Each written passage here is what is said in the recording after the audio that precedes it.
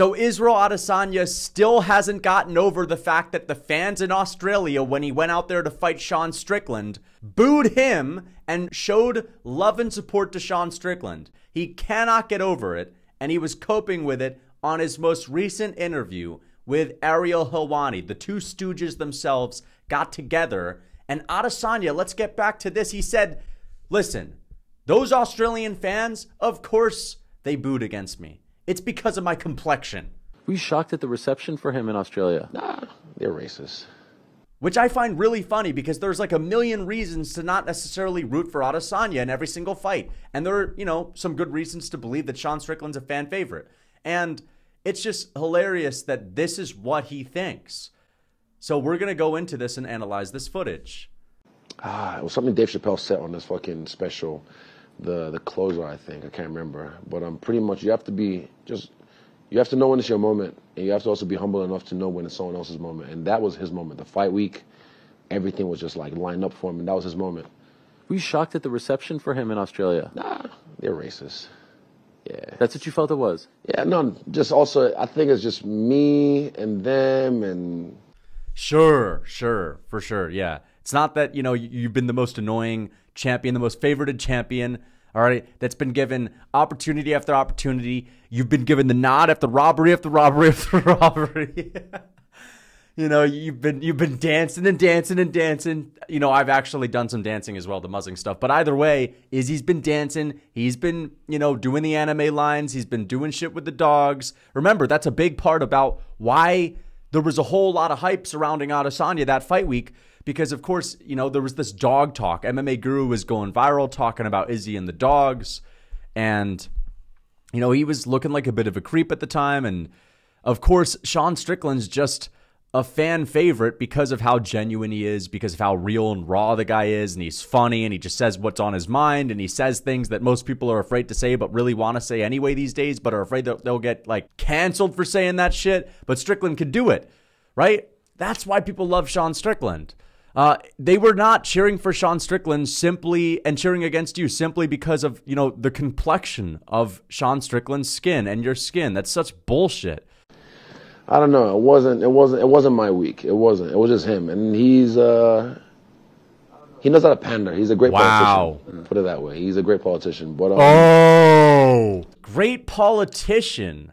How is Sean Strickland, like, I understand he's a good speaker and all this stuff, but he did not have support from the Australian fan base because he was a politician.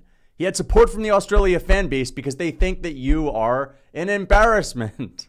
He knows how to pander. He's a great politician. He knows how to pander. Interesting. So Sean Strickland only got the support of the fans because he knows how to pander. So according to Izzy, the Australian fan base roots against him because of the complexion of his skin. And Strickland, according to Izzy, he knows how to pander. So apparently Strickland just knew this and he was like, let me pander to the Aussies. Let me pander to the Aussies. That's not true at all, bro. Sean Strickland just Sean Strickland everywhere he goes, and you happen to be the easiest target for him to trash talk because you're the cringiest fighter in the UFC. And you got a little twinky old toe style, all right? Where you're sitting at range and you're pit-pointing around, pit-papping around for points. And we don't always like it. And you're knocking out our favorite fighters sometimes. Credit to Adesanya. He's able to go out there and get a couple of KOs every now and then. But it's just that it's, you know, we're always rooting for Izzy's opponents. At least a lot of us, because they're so much more likable. Robert Whittaker, pretty even-keeled guy. Why are we rooting for him against Izzy? Because he's just 10 times more likable, which kind of means that he's just not that likable. Essentially, Sean Strickland is just likable, and Adesanya is less likable. All right? It's the personality for the most part. The style plays into it too, but a lot of it's the personality. But Izzy is just saying, oh, poor old me, you know, they don't like me just because of the way I look, which is just cope. Politician, put it that way. He's a great politician. But, yeah, it was just his week, his moment to shine. And what a reign. I mean, amazing what he's done. Great. So Izzy's saying, you know, listen, everything, it is what it is. What a reign. Sean Strickland's title reign. Let's give him a round of applause for that amazing title reign. Like, listen, Let's talk about Sean Strickland's title reign. First of all, he beat you to win the belt, which is a pretty good win. Is he saying that's impressive? He beat me. But the second thing that we have to be honest about is let's look at Adesanya's title reign. Okay? Because as far as I'm concerned, he's a win one, lose one type of guy these days. And you may laugh at that and you may say, oh, Lucas just doesn't like Adesanya. But at the end of the day, let's just talk about it like this. Okay, let's think about it. So he beats Robert Whittaker. He loses to Yoel Romero in a robbery. I count robberies. Just because the judges are professional judges does not mean they always get it right, right? If they always got it right, then how come judges get different scorecards sometimes? How come there's a 49-46 for this guy, but a 48-47 for that guy? Judges don't always get it right, okay? Robbery against Yoel Romero, won over Paulo Costa, okay? Lost to Jan Blachowicz.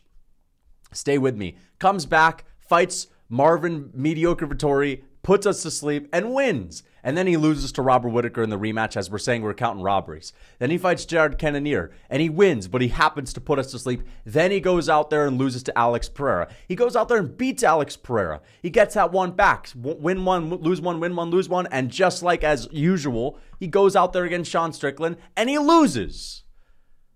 So talk about title reign. The Izzy fanboys would have you believe that this man was just on top of the world. All right?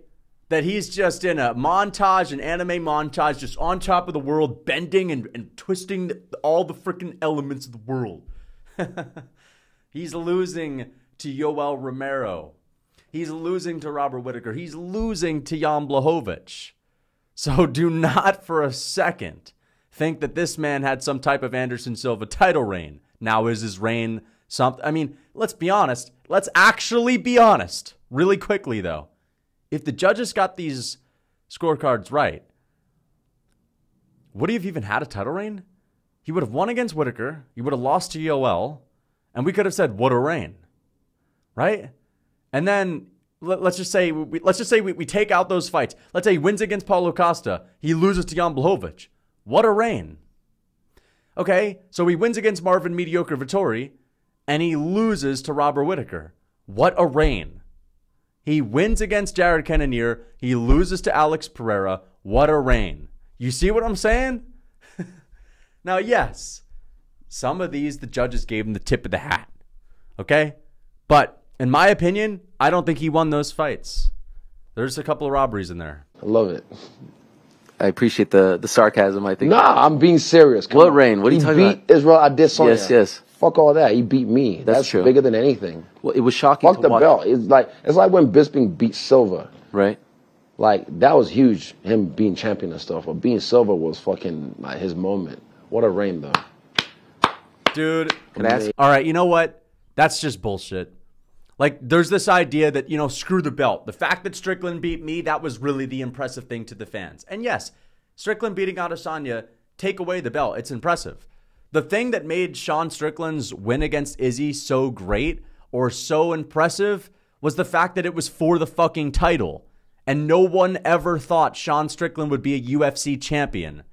It was a meme to think of Sean Strickland as a future UFC champ, right? It was for the title, and that's why it was special. For sure, the fact that Adesanya was in there made it a little bit better. But this idea that Bisping's big win was over Silva and the title was just a little cherry on top. No, not at all. Bisping's biggest win throughout his entire career, his most famous, memorable win, is him knocking out Luke Rockhold with the left hook on short notice to win the title for his big Cinderella story. All right? Strickland's Cinderella story was winning the fucking belt. Yes, the fact that you were the champion definitely made it a little bit better, a little bit sweeter. For starters, it was unexpected. The UFC didn't get what they wanted, and the fans sometimes just take joy when the UFC doesn't have their golden egg, cash cow, clout cow win. All right? And, Sean Strickland was a fan favorite at the time. But either way, I think that if anyone else that's had a win one, lose one type of title reign is going to have a, going to be a good, nice win for Sean Strickland. But listen, that's bullshit. Strickland winning the belt was the big thing. And you know what? This idea of making fun of his title reign, Strickland arguably beat Dricus du Plessis. And you really want to go at a guy's title reign because he just lost? I could think of at least 3 or 4 fights that Adesanya's lost where he's been given the tip of the cap. All right? So Izzy's no stranger, guys, to losing close fights. It's happened many times. It's just that he's usually on the right side of it because the UFC loves him. But the main thing that I kind of wanted to talk about in this video was this idea that, you know, again, calling the Sean Strickland a politician, saying that the Australia fans were only rooting against him because he of his skin complexion, of his skin color. Like, are you kidding me? That's not true at all.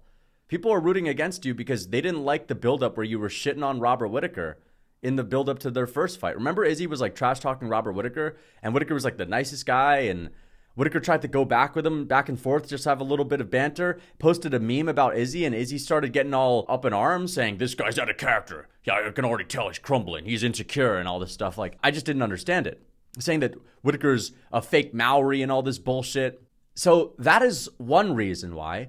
The other reason is just look at his second fight with Yoel Romero. Happens to be the most boring fight in UFC history, and he blames it all on Yoel when last time I checked, Izzy was the one running around the cage like a chicken without its head. Had the most boring fight in UFC history. So, yeah, MMA fans aren't going to love that. Then he fights Paulo Costa, and he shows up with a fucking boob. Okay? So, right off the bat, the alarm sounds, and we're thinking, holy shit, this guy's on tons of sauce. Like, how is he just getting in the cage? All right? And then he humps Paulo Costa after knocking him out, which, again, just doesn't sit well with a lot of MMA fans. And then he gets on the mic and he has this really cringy speech. Again, like the anime liners and the Frozen like Elsa, and people just don't love that. People don't love that, man. Izzy has a very unique, peculiar personality, and people just don't like it. Okay, and they also don't love his style, and they also don't love his fanboys that glaze him and act like he's the best striker in the UFC. That's another thing. That's like one of the big reasons why I tend to kind of root against him sometimes, and I kind of root for his opponent sometimes, because there's this idea of him being like, you know, the best striker in MMA, which is just not even fucking close to being true. Not even close to being true, okay? But there's this idea. There's this, like, you know, put him up there with the big boys, like Wonderboy Thompson, all this stuff. And you just can't. But his fans, Joe Rogan, Dana White's a promoter. It's his job. I 100% understand it. But they'll say things like he's the best striker. Michael Bisping, just glazing this guy in title fights. Obvious favoritism from the UFC brass. Getting a million chances to redeem himself after a win one, lose one, win one, lose one, win one, lose one career. Getting the wrong side of a robbery where, you know, he's the winner, but the fans know who the real one was. Like, there are just so many things that make people justified in not necessarily being a big fan of the guy. All right? There's this dog situation. It's okay to not love a fighter in the UFC. And it's just natural when you see the UFC pushing him so hard. Like, guys like Rogan on the podcast, glazing this man beyond belief. Talking about, whoa, style bender. He's just on a bit of a different frequency. Yeah, he's just, oh my God. He's just amazing. You know, like this stuff. And it's like, yo, I saw Marvin Vettori go tooth the nail. I saw Jared Cannonier at least take a couple rounds off of him. And we got guys like Volkanovski beating up Max Holloway for 5 rounds. And you got Joe Rogan talking about Izzy and how he's the best. You got Wonderboy Thompson throwing tornado wheel kicks, landing them at will against the highest levels of competition, outstriking guys with ease, not having a close fight with the most mediocre strikers of his division. Okay? And you got people saying, Izzy, no, you kind of just have to put Izzy in the mix. That's something that's always pissed me off. It's like, I always saw people just putting this dude in the top 5 strikers conversation. And I never understood it. I was like, wait a second, but like half of his performances are mediocre. And this is something that people don't really think about. Just think about it like this. Adesanya has never had an impressive decision victory that was decisive. He has never in his entire career had a decisive, impressive decision victory where he showcased a clear skill gap over his opponent. Outside of Brad Tavares way back in the day. Okay? Not a single one. Usually, the best strikers, as far as I'm concerned, the best strikers in the game can usually go out there and showcase quite a big gap over their opponents, even when they're also real good strikers. Perfect example, Wonderboy Thompson schooling Jorge Masvidal for 3 rounds. schooling Vicente Luque for 3 rounds by a decision, not finishing them. Again, when Izzy gets a finish, it's great. When he doesn't finish people, it's not always been clear and decisive, right? The Jan Blachowicz decision, the Marvin Vettori decision, it was decisive for sure, but it wasn't like absolute dominance, okay? Jared Cannonier, there was barely anything there. Robert Whittaker too, you get what I'm saying. So I can understand that when Izzy is fighting Sean Strickland in Australia, there are plenty of people that are not going to be gung-ho about him, all right? Because, again, last time I checked, like most MMA fans, they don't love Adesanya's personality, right? They don't even love his fight style all the time.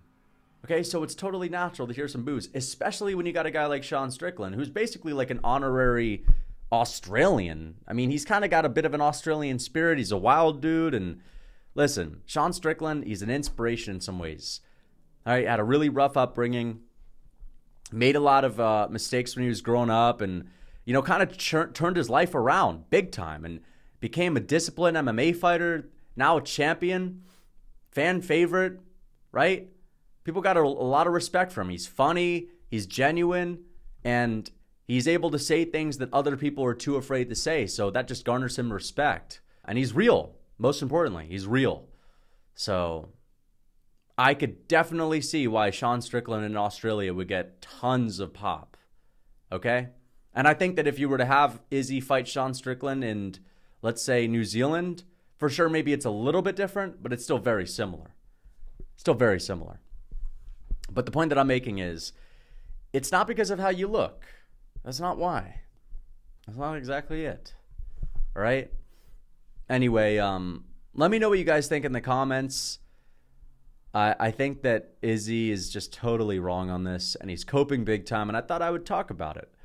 And I know that people don't love when I say things like this guy's overrated and whatnot, and I understand it. He is a great fighter, but just because you won a bunch of titles and happen to be a UFC champion does not mean that you can't be rated higher than you should be.